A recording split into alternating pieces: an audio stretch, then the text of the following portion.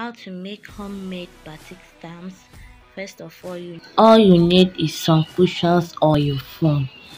Each people has what they call it in their language, but she said it's cushion style or your phone. So go get your own. You cut out the size you need and make the design on it. As you can see, she's making the designs on it.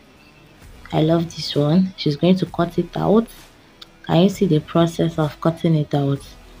Then you make it, mark it out. Wow. Then you open it up. So that's it. You see how they use it in the next video, though it's not the same thing. Fabric, linen or cotton.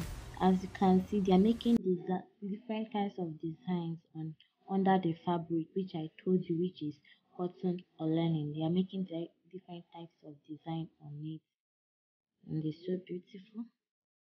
Watch, I love it. Then after that, dyeing process. As you can see, they are dyeing it out. Then you spread it out to dry. Then after drying it, then you cook it. You have to cook.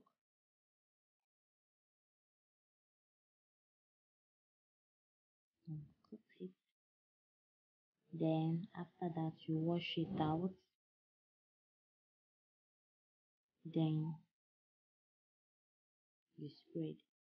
So this the girl I learned this from on TikTok. She explained a lot about it. Why I didn't put her voice is because the background music won't allow you to hear what she's saying, and I might get copyright on my video. That's why I didn't put her voice. This also the process of making it, which I told you. After dyeing and cooking, then you wash it out. A beautiful process.